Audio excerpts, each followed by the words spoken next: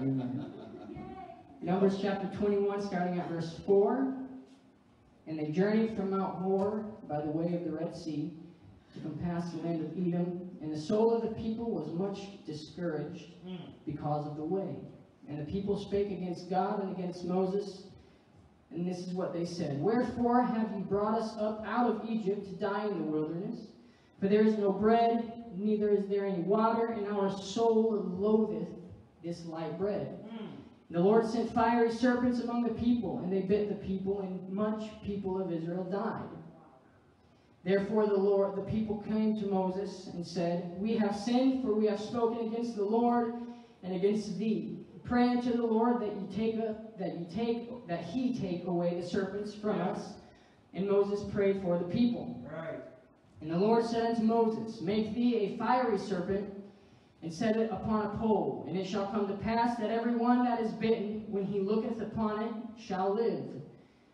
And Moses made a serpent of brass, and put it upon a pole. And it came to pass that if a serpent had bitten any man, when he beheld the serpent of brass, he lived. Thank God. Turn with me to John chapter 4, verse 14. John chapter 3, verse 14. And Jesus said, And as Moses lifted up the serpent in the wilderness, even so must the Son of Man be lifted up. Amen. For a couple moments, I want to preach to you guys this morning on the subject, the lifted up Savior. There you go. The lifted up Savior. Lord Jesus, Hallelujah. we worship you and we praise you this morning. Thank you for what you've done in our midst. And God, and we turn over the rest of this service to you right now. I pray that you would remove every stumbling block, every rock of offense, everything that is hindering us from hearing your word and receiving your word. I pray, God, that the power of the Holy Ghost would fall right now. I pray that you would open every mind to hear and to understand and to receive what you would have. And I come against any spirit that would bind us this morning. I pray, God, that you would release your anointing, release your favor, release your power in Jesus' name. Amen. And everybody said amen. Amen. And you may be seated.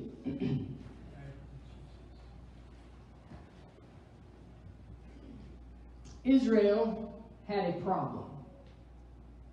They had an extremely bad habit. They complained about everything. Just about every time they stopped in the wilderness, they complained. They complained because they didn't have food, but then when God gave them food, they complained that they didn't like that kind of food. They complained that they didn't have water. And then when God gave them water, they complained that it was too bitter. They complained because they wanted God to speak to them instead of Moses. And so when God came down in a thick cloud and spoke through thunder and lightning, they complained, and they were too frightened. And so they said, no, thank you, I don't want God to speak to us anymore. Go ahead and speak to Moses. Everywhere they went, they had some sort of issue. And if you take every moment of complaint or murmur that the children of Israel did, and you pull out their reasoning, you pull out their number one argument that they would lay out on the table, you would find that they would always say something along the lines of, we had it better in Egypt. There you go. Come on. We ate better in Egypt. We slept better in Egypt. We lived in houses in Egypt. Their problem was they were just a little bit spoiled. They ate good food. They had plenty of water. And it would seem, as I read the scriptures, that some of them had become content to live in Egypt, even though they were slaves. Even though every single day they worked from sun up to sundown, and they built all these buildings, they made bricks out of wheat, they slaved, they worked their backs until they were sore, but yet some of them had gotten content because they ate good and they slept good and they had houses to live in and not just tents. But then if you look at Moses, Moses was a man who had a relationship with God that rivaled every single person that came before him. Numbers chapter 12 verse 3 says that Moses was a meek man. And not only was he meek, but he was more meek than any other person in the world. He was loved by God. He walked with God.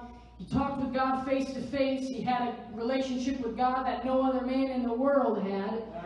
And he was on par with the likes of Abraham and Isaac and Jacob. He had a very personal, very close relationship with God. Yes, he did. If you read how God revealed to him the tabernacle plan, you will find that Moses is the only person in the history of Israel that had complete freedom to go before the Ark of the Covenant anytime he wanted. Even David, a man after God's own heart, even he wasn't even allowed to go in before the mercy seat, the ark.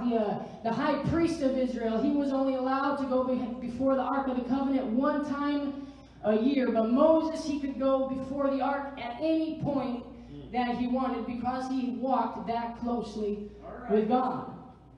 God even told Aaron and Miriam, he said, I speak to some people in dreams and I speak to some people in visions, but with Moses, I speak face to face.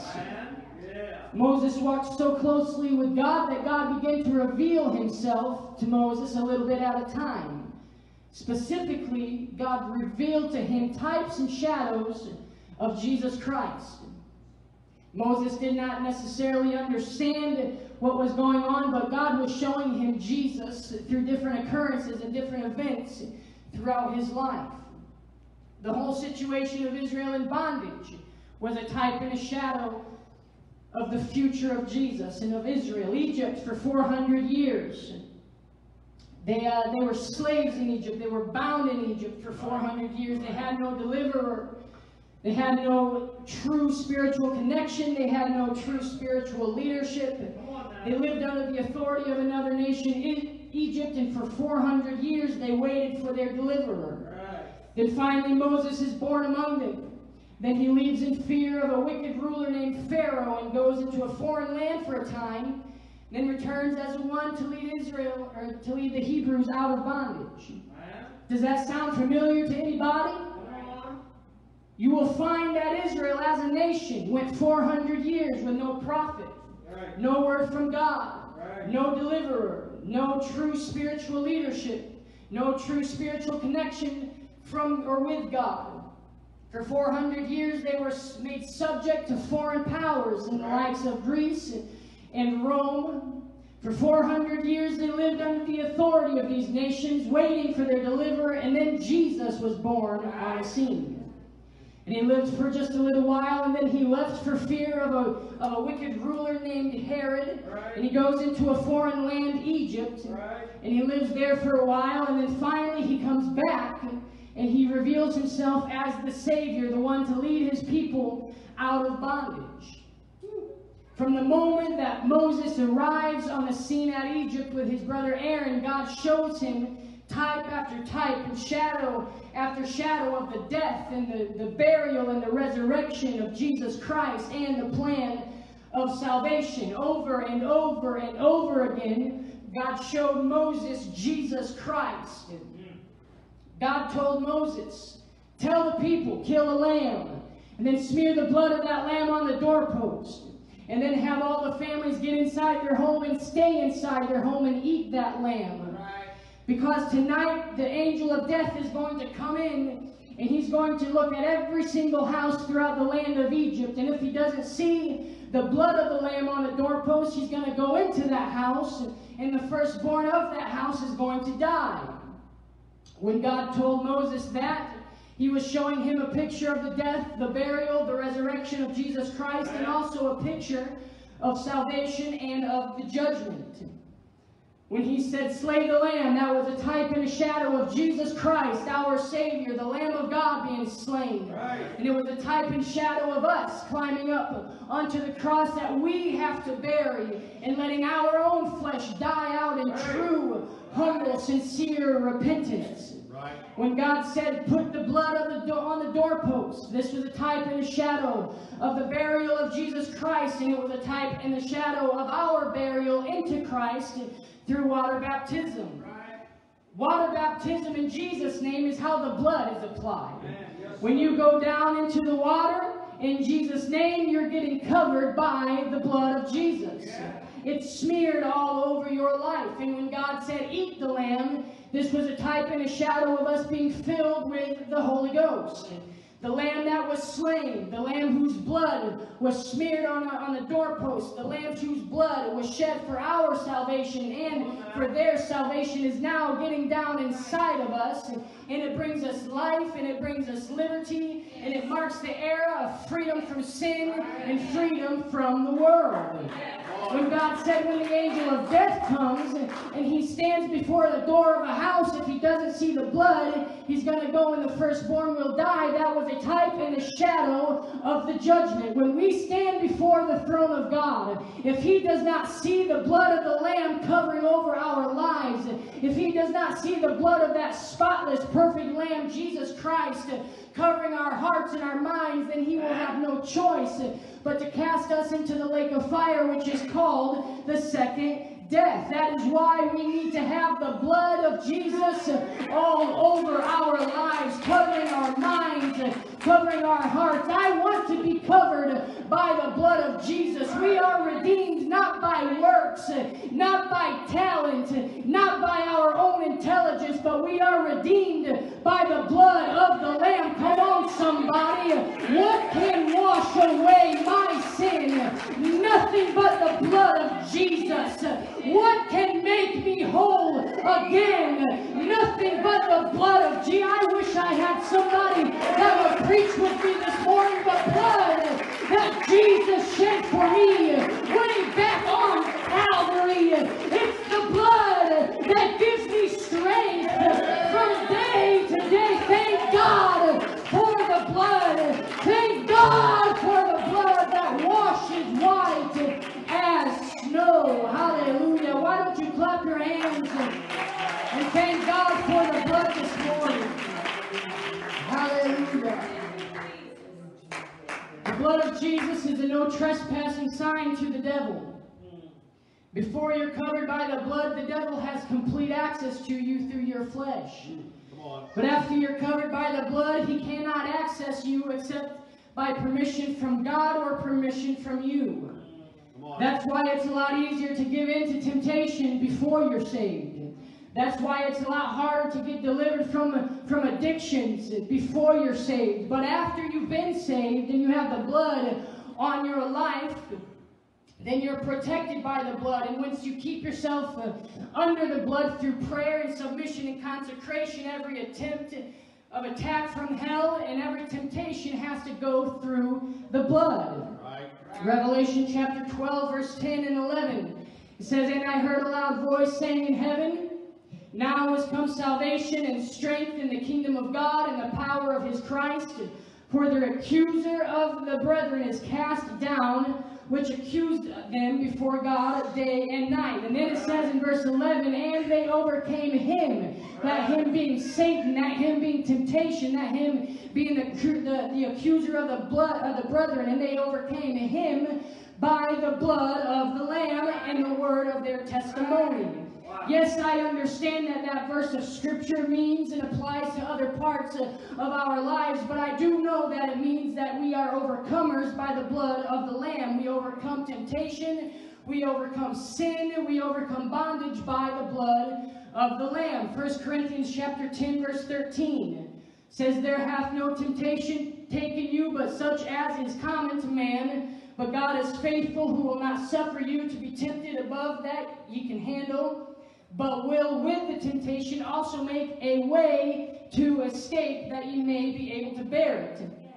I understand Scripture is open for interpretation, but I believe that the way of escape that Jesus is talking about here is the blood of the Lamb. Praying till you get completely under the blood. Praying and pleading the blood of God. Praying and pleading the blood of the Lamb over your lives. Going into that place where you know you can get under the blood and you can come back. You can combat that temptation or that kind of sin that's trying to creep into your life. The blood is a covering of Jesus Christ, which is why we have power to overcome temptation. Amen. So God told Moses, have them cover the doorpost with the blood of the Lamb, and we know the story. They covered the doorpost, and I'm sure the Egyptians were looking at these people like, what in the world are they doing? That is absolutely barbaric. Yeah. Is that some sort of religious thing that they're doing, covering their whole doorpost with blood? What in the world? When you're really covered by the blood, you're going to look a little different. All right. You're going to sound a little different, and you're going to act a little different. When you're covered by the blood, people are going to look at you a little differently as well. They're going to treat you different. They're going to have a different feeling when they're around you. They may not see with their physical eyes, but their spirit is looking and it sees the blood of the Lamb on you. That's what makes us different. Come on. Amen. So they smeared the blood, ate the lamb, stayed inside, and the death angel came through and killed the firstborn of every house that didn't have the blood. Every family in Egypt that didn't have the blood, even the firstborn of the animals, the Bible says, were killed by the angel of death. Yep. And just a side note, this may be a little bit dangerous ground, but if you're the head of your house and there is no blood on your doorpost, then every single thing that happens to your house affects your family and it affects your possessions. But if you have the blood of the Lamb on your doorpost, then not only you, but also your entire family is protected by that blood. You and me, as a head of our house, we are held responsible for what happens to our family. I understand every single person in this. Maybe I will go a little bit deeper into this. I'm feeling something. I understand that every single person can decide for themselves whether they live for God or whether they live for the world. But if you are the head of your house, then you need to make sure you have the blood of God all over your lives, because when the temptation comes to the family, it first has to go through the head. That is why Jesus Christ, as the head of our salvation, had to die for us, because now the sin and the temptation has to go through that blood. So as the leader and the head of authority in your house, you need to have the blood on your life. Amen. What happens if the blood circulation gets cut off in a part of your body? Just say your arm. Now the nurses in the room and the doctors, they can correct me if I'm wrong, but my research shows that if the blood is cut off in a certain part of your body for up to 4 hours, it can cause about 50% of damage to nerves and to the muscles of that part of your body. And if it's cut off for 6 hours or more, it can cause 100% destruction to the muscles in that part of the body. And again, if I'm incorrect, the nurses can correct me, and I will apologize, and I will seek your forgiveness for leading you astray. But if that is the case, having your blood cut off from a part of your body for 6 hours or more causes 100% destruction to your muscles. What kind of destruction will happen if the blood of Jesus is cut off? If the blood of Jesus is not flowing in our lives, if the blood of Jesus is not flowing in our minds, then something begins to die. It's not necessarily a physical death right away, but it is a spiritual death. If we do not have the blood of the Lamb on ourselves, then we are dying spiritually. I am off my notes. I am trying to move on, but I can't get past this blood. I don't think we understand exactly how much power is in the blood of the Lamb. I don't think we fully understand how important it is to have the blood on us. If we have the blood on us, then our backslidden family members see that blood and they're drawn to that blood. If we have the blood of Jesus on us, then every coworker, every person that we come in contact with sees the blood and feels the blood and is attracted to the blood. That's why you can be walking down Walmart and somebody can come up and tell you, you look just a little bit different. They're feeling and seeing the blood of Jesus. I don't know who I'm preaching to this morning, but I believe somebody in here is a little bit outside of the blood. I know I may be treading some dangerous waters right now, but I feel something in the spirit. There's somebody either watching or in this room that does not have the blood, and you know that you need to have the blood. I'm trying to preach with as much love as I can, but can I tell you, in the Holy Ghost, you need the blood of the Lamb. You need the blood of the Lamb. There is no deliverance without the blood. There is no freedom without the blood. There is no testimony without the blood of Jesus. Right now, if you do not have the blood, then I will tell you, make up your mind, get it down in your building until you are completely submerged in the blood of the Lamb. If you do not have the blood on your mind and on your heart and on your spirit, then I would implore you, get under the blood. Hallelujah. Hallelujah. Hallelujah. Why don't you lift up your hands for about 30 seconds?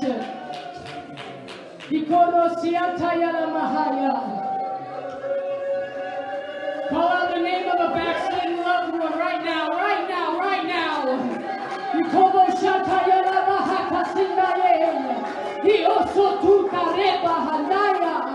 Call out the name of your backslidden father or mother. Call out the name of your backslidden child. Plead the blood over them right now. God is moving through the atmosphere. God is sending angels right now. Right now, He's sending angels to your family. He's sending angels to your friends. Time is wrapping up. There's not much more time in this world to make yourself right with God. So plead the blood. Plead the blood. Hallelujah.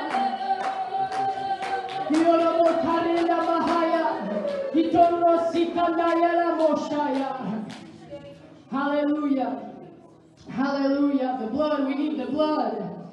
We need the blood. Hallelujah.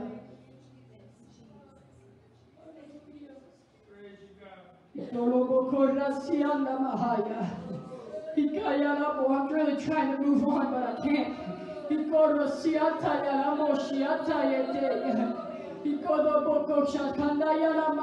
Where are the intercessors right now? Where are the intercessors right now?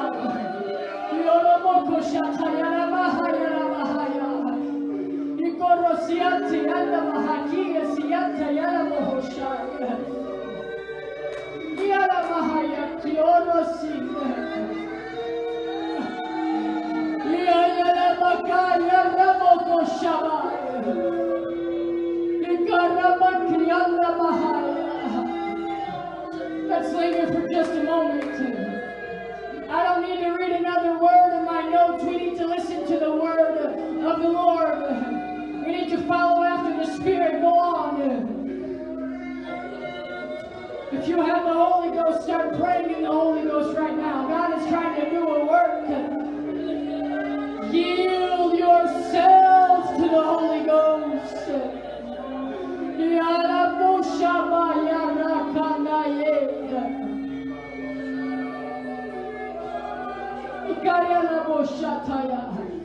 Hallelujah. Hallelujah. Hallelujah. That's okay. Things are being broken right now.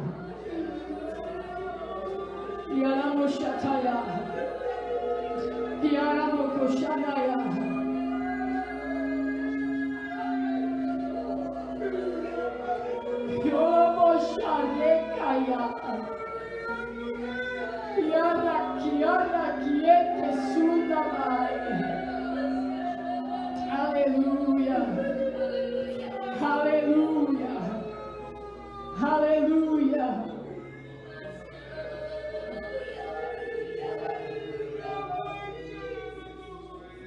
Hallelujah.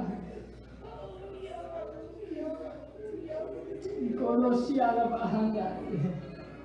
Ito shata yana mahai.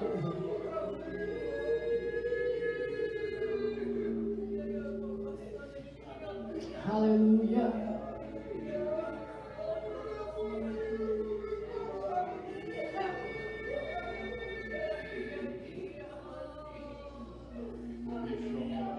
God does not care where you come from. God does not care what sin you've committed. God does not care about your past. He's trying to reach to you right now. He's stretching forth His hand of mercy while there's still time left. He's stretching forth His hand of love to try to draw you to Him. Don't resist the hand of God. Don't resist the hand of mercy. Grab a hold of the horns of the altar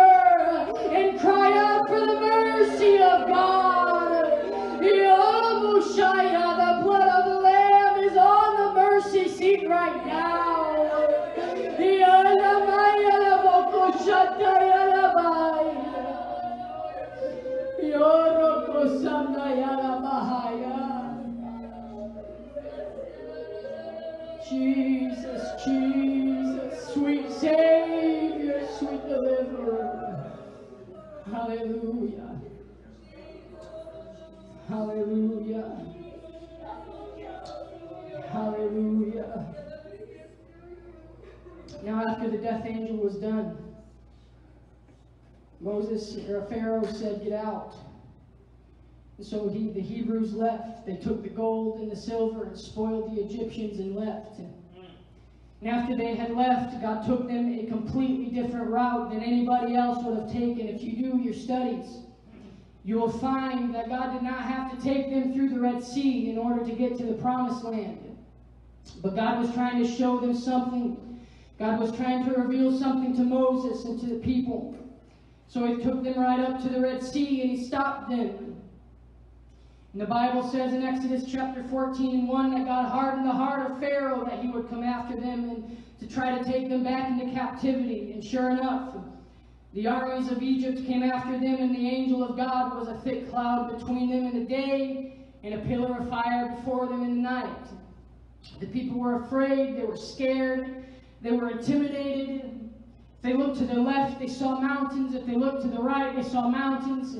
If they looked before them, they saw the Red Sea, and if they looked behind them, they saw the Egyptians. Moses said something in response, something very interesting, something very unique. He said, "Stand still and see the salvation of the Lord." Yeah. You do your study. The word salvation in the Hebrew is none other than the word Yeshua. Right. Moses said, "Stand still and see Yeshua." Guess how the name of Jesus is pronounced in Hebrew? Right. Yeshua. In other words, Moses was saying, stand still and see Jesus. He had no clue that he was prophesying about Jesus, but God knew exactly what he was doing. God was giving him a little glimpse of the future. He was showing him Jesus. He was showing Moses, one day there will be a Savior of the world come and die, and He will save you. The word Jesus means Jehovah is my salvation. Jehovah saves. God was their salvation just like He's our salvation. Right. You may feel the pressure of the enemy all around you. You may look to the left and see a financial struggle. You may look to the right and see a hopeless situation in your family. You may look behind you in your past. The sin, the shame, the iniquity is trying to get to you and pull you back into a world of sin. And when you look before you, all you see is just this Red Sea. Yeah. You know what that was? That was a type and a shadow of baptism in Jesus' name. Moses said, "Stand still and see the salvation of the Lord." God parts the Red Sea, and Moses and the Hebrews go down into the Red Sea, and guess who follows them in? Yeah. Egypt. Their past. The things that had them bound went in after them. And when the Hebrews came up out of the Red Sea, the Egyptians, their past, their slavery, their bondage, it was all destroyed, wiped away by the water. This is a type and a shadow of Jesus Christ, of baptism in Jesus' name. 1 Corinthians 10, verse 1 and 2. Moreover, brethren, I would not that ye should be ignorant. Yeah. How that all our fathers were under the cloud, and all passed through the sea, and were all baptized unto Moses in the cloud and in the sea. It was a type of baptism. Right. When you get baptized in Jesus' name, you go down in the water, and guess what follows you in to the water? Your past sin, your past shame, your past condemnation, the very things that used to be chains around your neck, and chains around your hand, and chains around your feet. It all goes down in the water. Your sin, your addiction, your shame, your bondage, it all goes down in the water. But when you come up out of the water, I feel like preaching right now. When you come up out of the water, guess what stays in the water? Guess what was washed away by the water? Guess what was destroyed by the water? It was your sin. It was your shame. It was your iniquity. It was your transgressions. We were all sinners, bound to die. But when we went down in the water, we came up clean. We came up a new creature. I'm preaching to somebody. Go down in the waters of baptism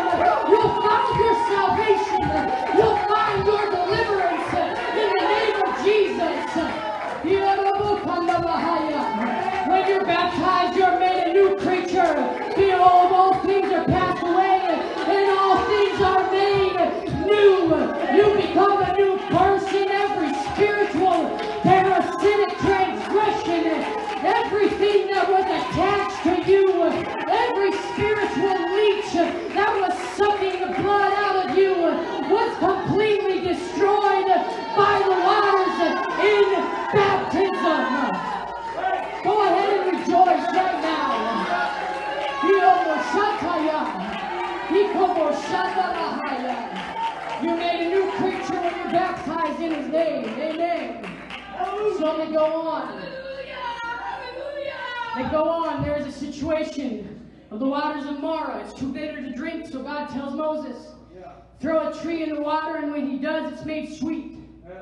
Now I could stop here and show you how Jesus is a type, how that tree was a type of Jesus.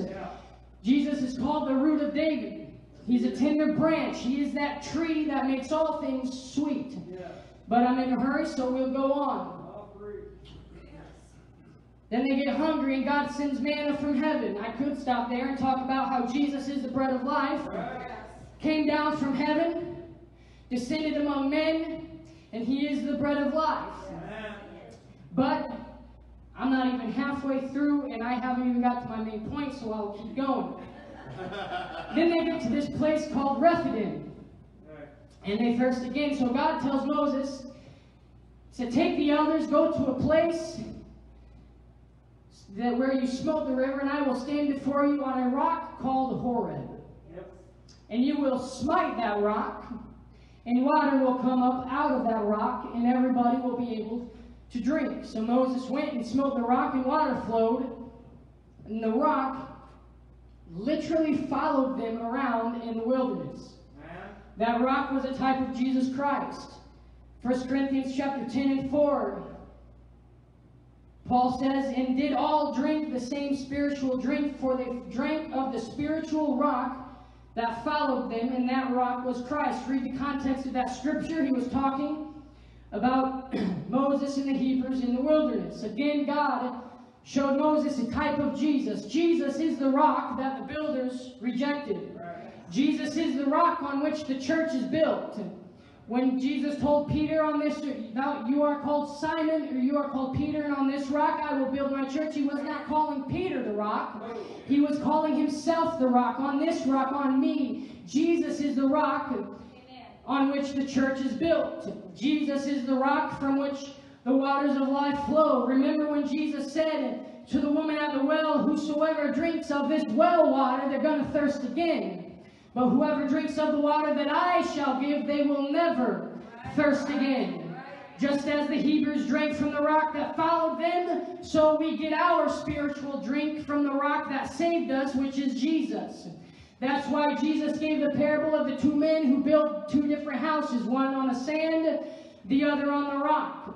When the storm came and the winds blew, the only house that survived was the house that was built on the rock, which is Jesus. I don't care how appealing the world looks. I don't care how steady and how safe the world looks. If you build your house on the world, then that house will crumble. It will fall. But if you build your house on Jesus, the solid rock, it may not always look pretty. It may not always feel pretty. It may not always seem pretty. But if you build your house on that rock, which is Jesus, it doesn't matter how much it thunders. It doesn't matter how much lightning falls. It doesn't matter how much rain falls. It doesn't matter how strong the storm is. It doesn't even matter how long the storm lasts. If your house is built on Jesus, then when everything's said and done and all the sand is washed away, the house that's built on the rock is still going to be standing. The church that's built on the rock is still going to be standing. And the gates of hell shall not prevail against the church. The gates of hell shall not prevail against your family if your house is built on Jesus and if your faith is found in Jesus. Amen. I won't really get into the tabernacle plan because that alone will take hours. But that whole thing is a type of Christ. From the type of material used, the amount of material, the color of the cloth, the arrangement of the furniture, the process of the priests, it was all a type of Christ. But now we find ourselves in Numbers chapter 21. Again, we find the Hebrews complaining about something, but this time they're complaining about the way, the journey, the traveling, constantly moving in the desert heat, packing up their tents, packing up their family. getting on their camels or horses or mules, whatever they rode, and traveling. They were complaining because of the way. But not only that, again, you find the same argument, the same complaint. Again, there is no food. There is no water. They said, have you seriously brought us out of Egypt to let us die? Is that really how much you think of us, Moses? And then they said something directly against God. They said there's no food and there's no water. Oh, and we loathe this light bread. You remember that God sent manna from heaven?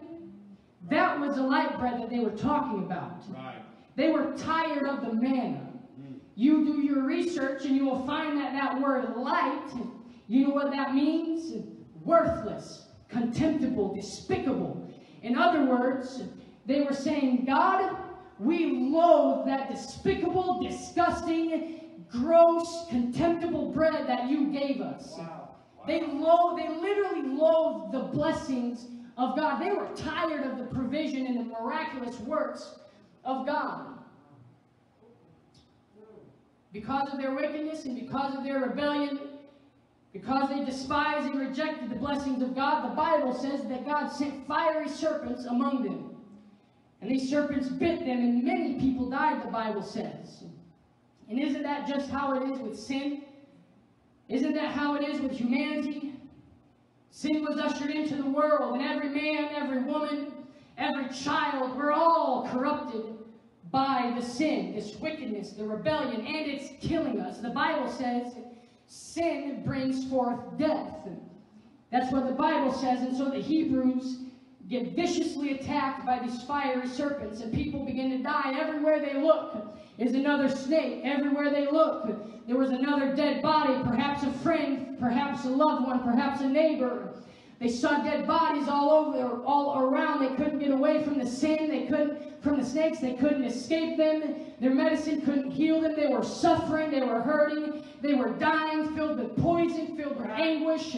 So the Bible says they repented and they went to Moses and said, we've all sinned, for we have spoken against God first and against you. So pray unto the Lord that he take away the serpents. So Moses prayed, God, have mercy on your people. Forgive their sins, spare their lives, remove the serpents, restore your blessings. So God told Moses, make thee a fiery serpent and set it upon a pole. And anybody who is bitten by a serpent, if they look, all they have to do is just simply gaze at that serpent that's on a pole and they will live. So Moses, as quickly as he could, he starts fashioning this serpent. He was in a rush. People were dying. His people, his friends, men and women who God gave him charge over, they were all dying, so he had to hurry. So he makes this fiery serpent. He grabs the blacksmith's hammer and he begins to beat on it. He begins to pound it. He begins to form and fashion it and mold it. And he pounds that serpent over and over and over again until it's ready to be lifted up. And when he's finished getting it ready, he fastens it to a pole and he lifts it up for all to see. And when those that were bitten by those fiery serpents looked at the one lifted up in the wilderness, they lived. Oh, I can hear Jesus tell Judas, that which you do quickly. Jesus was in a hurry. People were dying from sin. People were trapped in rebellion, trapped in darkness. The serpent, Satan, had sank his fangs into the hearts of humanity, so he had to hurry. He had to get to the cross. I can hear Jesus weeping in the garden so hard that his sweat turns into great drops of blood. I can hear Jesus. He is in agony. He is weeping, not my will, but your will be done. He knew that if he was going to heal humanity that had been infected by this grievous sin, he was going to have to go to the cross. And so the Roman soldiers grab him and take him. They begin to beat him. They begin to mock him. They begin to curse him. They begin to whip him.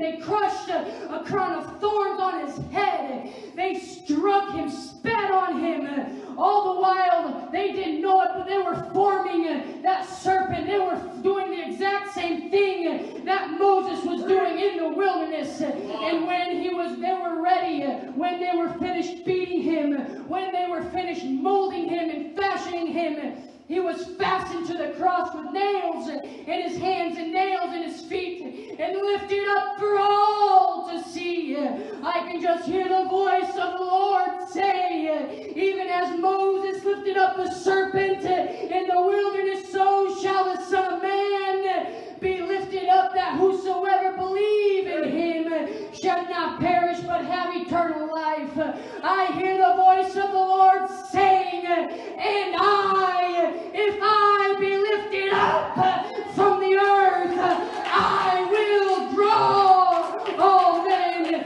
to me. Can I preach what God told me to preach to you? The only phrase that he gave me was, tell them to lift your eyes to the lifted up Savior. Lift your eyes to the one who bled and died for you. If you've got problems that's plaguing your life, everything that's going on, every trial, every situation, it can all be solved by gazing on the one that was lifted up for me. Every bit of sin that is in your life, that is sending you to hell, can be removed by the one who is lifted up on a tree. I can hear the psalmist singing, I lift my eyes unto the hills from whence cometh my help. My help cometh from the Lord, the maker of heaven and earth. I don't know who you think he was talking about, but I think it was a messianic prophecy. On a hill far away stood an old rugged cross, the emblem of suffering and shame.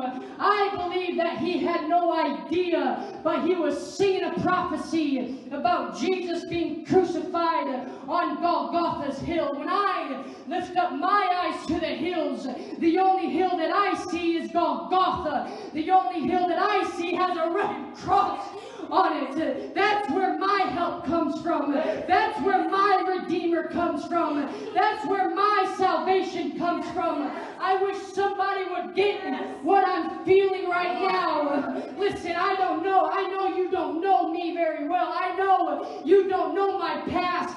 But if you knew what God brought me from, if you knew the path that God delivered me from, you would understand why I'm a little passionate right now.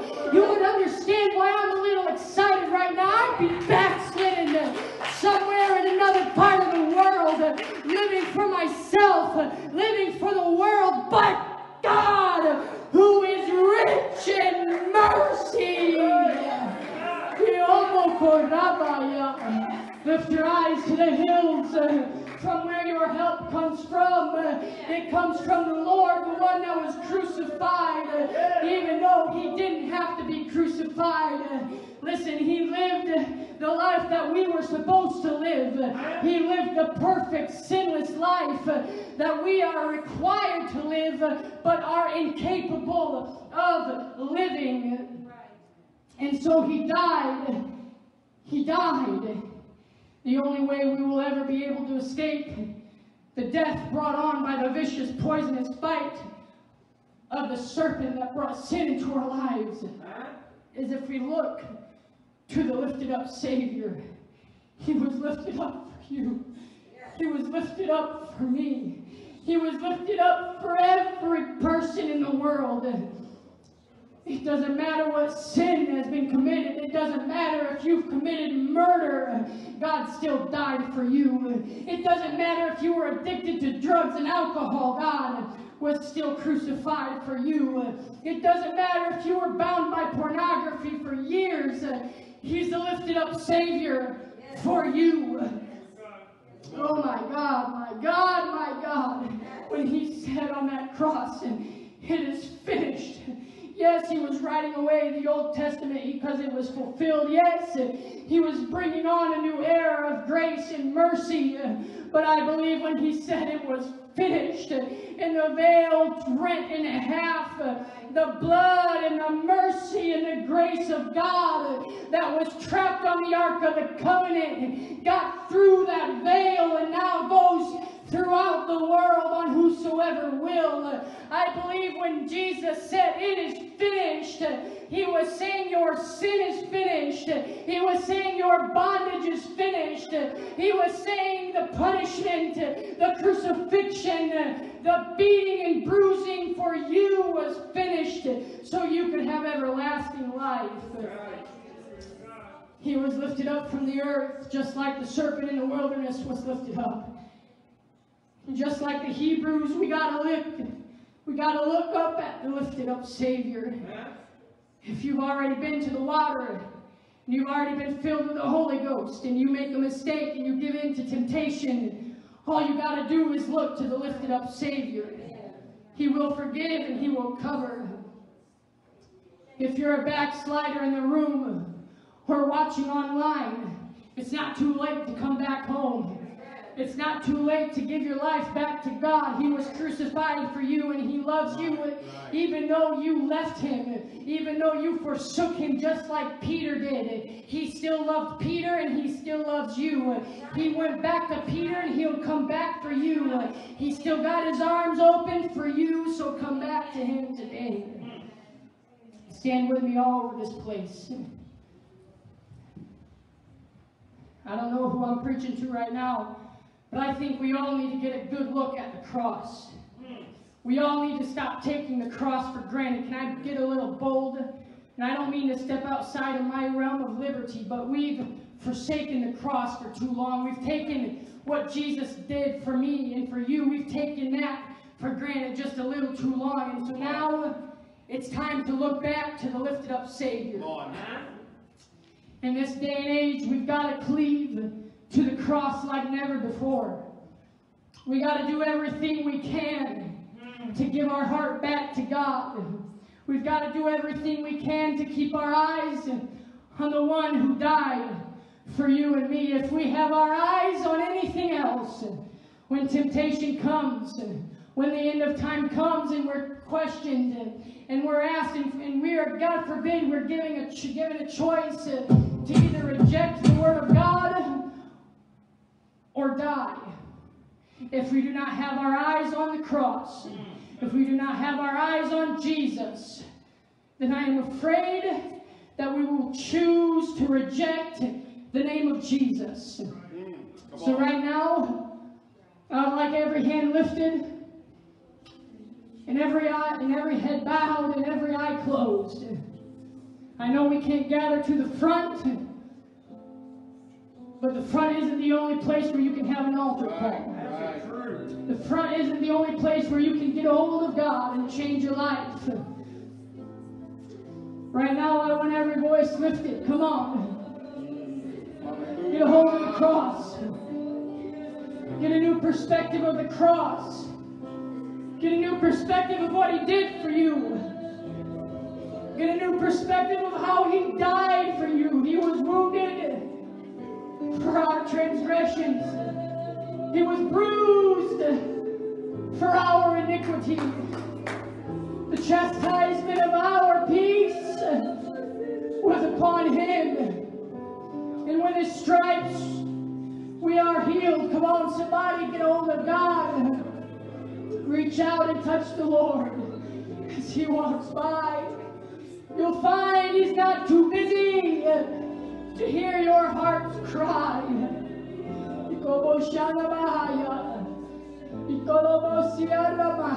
He was led as a lamb to the slaughter, and He didn't even cry. He didn't open up His mouth and speak, but He let all that stuff happen to Him when it should have happened to us. Yeah. Hallelujah. Let's have a moment of prayer right now. Let's get a hold of God right now. Get serious about this thing called living for God right now. Get close to the cross. Get close to the cross. If you will draw nigh to Him, He will draw nigh to you. If you go to the cross, He'll pick you up and turn your life around.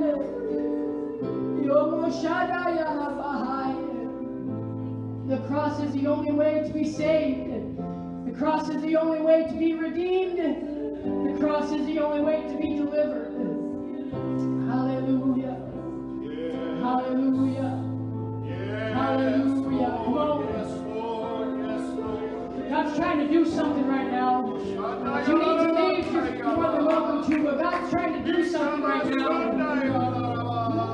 preaching for somebody right now. Hallelujah. Hallelujah.